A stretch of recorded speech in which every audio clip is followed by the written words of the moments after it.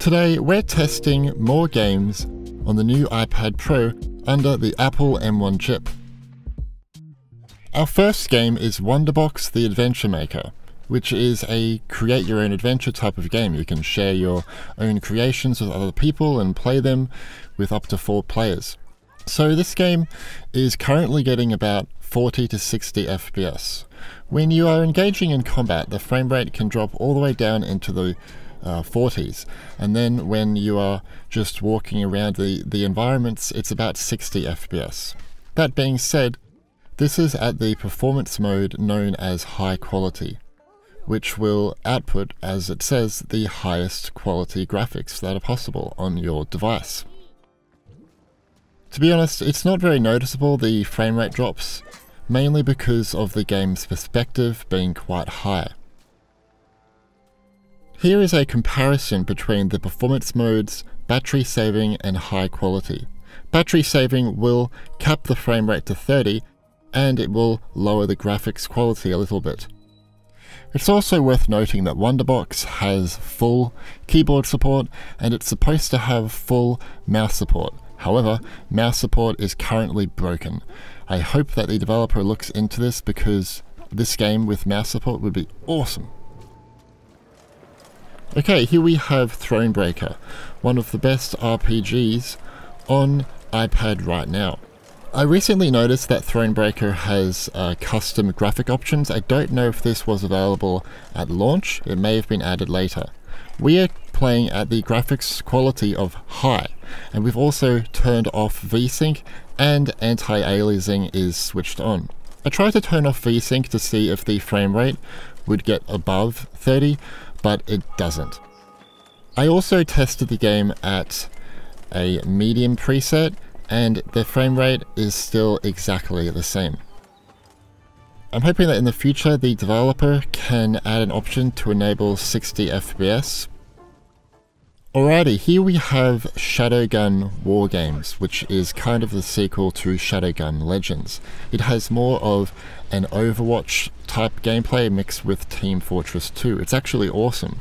Sadly though, it's currently on its last season and apparently it's not going to be updated, which is kind of depressing because it's one of the best multiplayer FPS games on the App Store.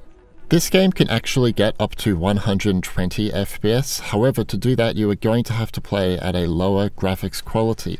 For example, here we are running the game at ultra high settings, and as you can see it doesn't always get 60 FPS, it actually drops quite considerably at times. This is kind of the same story for the previous iPad Pro as well, so the M1 chip is not benefiting that much. That being said, the game has not really been optimized for this chip, and well, to be honest, most games haven't yet, apart from Divinity Original Sin 2. Here I am on medium settings, and as you can see, the difference between ultra, high and medium is quite noticeable. Now my capture card can only output up to 60 FPS, so I am unable to test games at 120 FPS. Maybe that's something that I'll look at in the future. Anyways, at medium settings, the game should be getting well over 60 FPS at all times. Here we have Samurai Jack Battle Through Time from Apple Arcade. Now, the downside of playing this game on mobile devices is that you can't change the graphics quality. You can only play at the default settings that the developer wants you to play at. However, recently, the developer has seemingly updated the graphics quality on this device, or on many devices the graphics quality has been updated and it looks so much better. That being said, the frame rate is still not great, and I kind of wish that they worked more on the frame rate performance than the graphics quality, because it's still quite noticeable when you get these big frame rate drops. It's quite noticeable because of the game's third-person perspective. It's the same story with Wonderbox. When you engage in combat, the frame rate will drop quite considerably, and then when you are just, running around the environments, it will be about 60 FPS. I hope the developer adds some options so that we can manually change the settings and get a higher frame rate.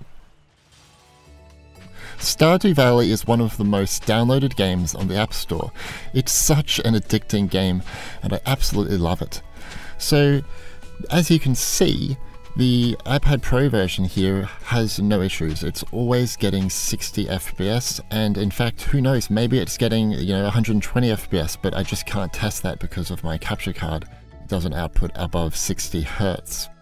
So if you want to play this game, it works great, but then again, Stardew Valley works great on pretty much everything it runs on. So it's really no surprise how well it's doing here. God, this game is good. It's so addicting. You start playing it and you just can't put it down. I love it. The Gardens Between is a beautiful puzzle adventure game. I even met the devs who worked on this game, and they are so passionate about this game and updating it for the platforms that it's supported on.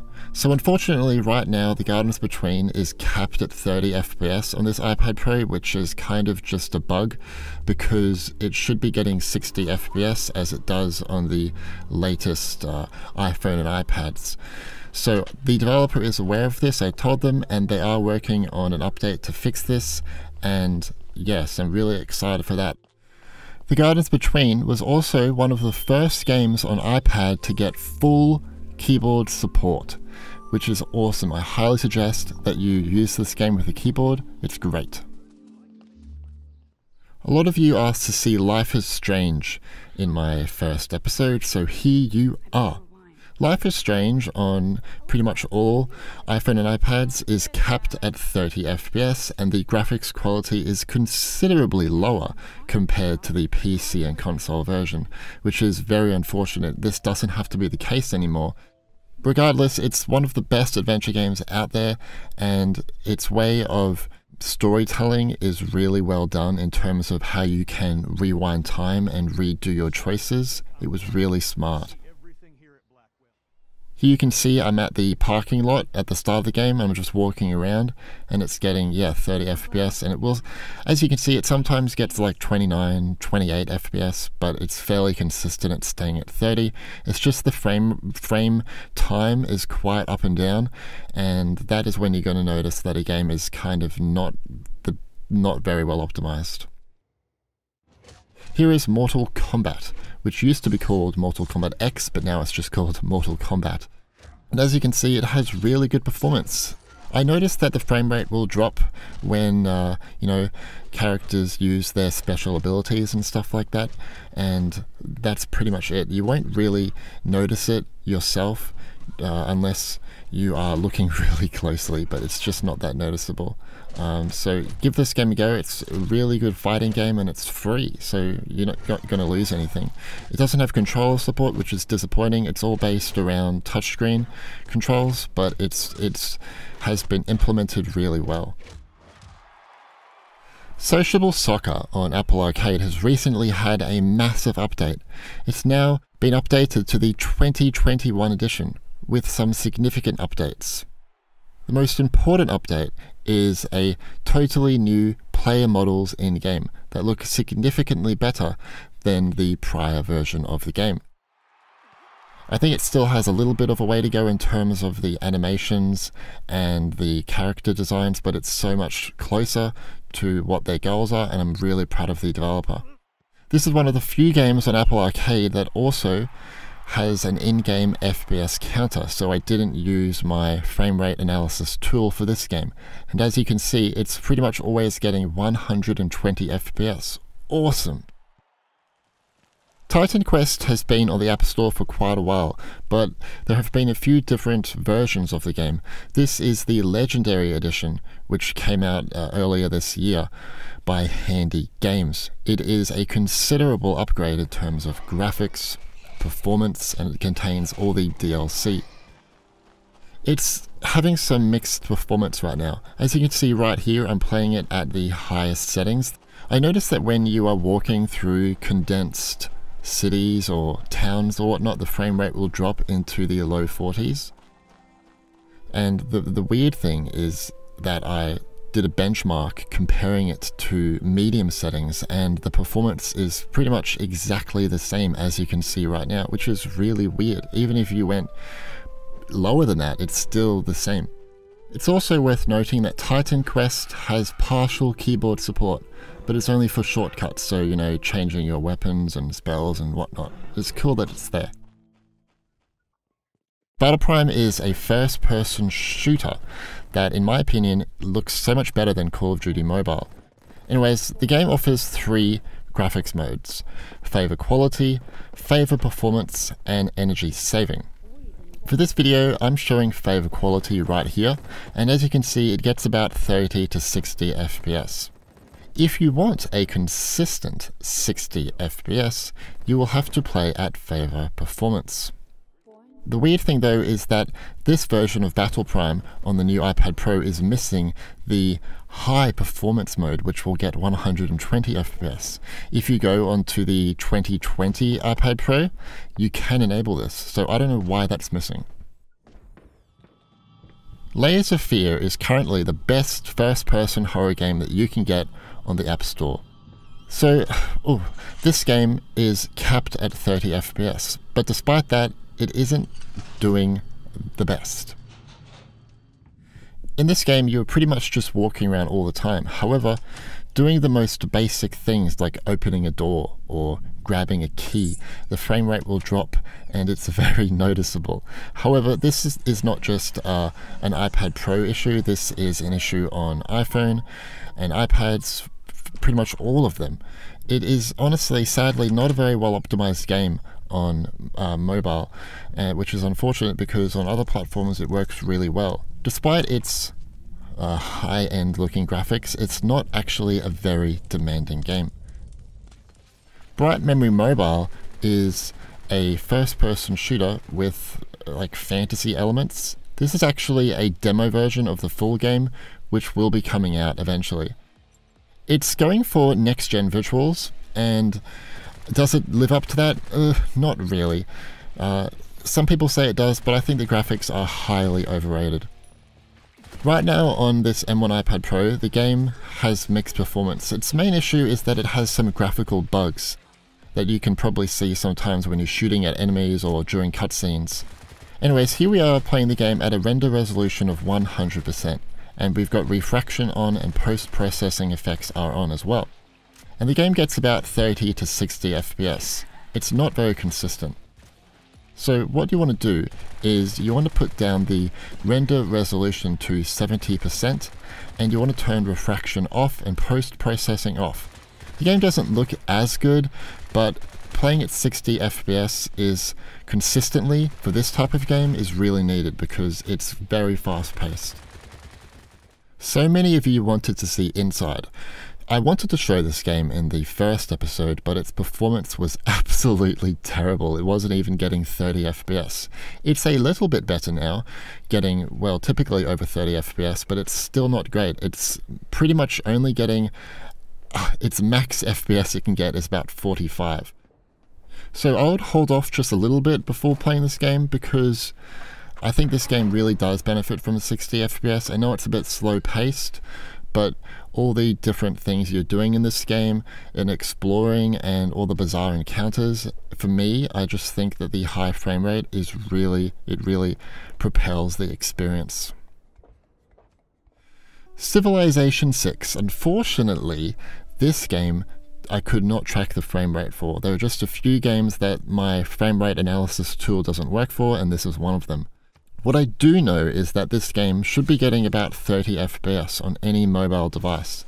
The render resolution here is considerably lower. For example, it's honestly quite difficult to read some of the text because their resolution or quality or whatever you want to call it is a lot lower.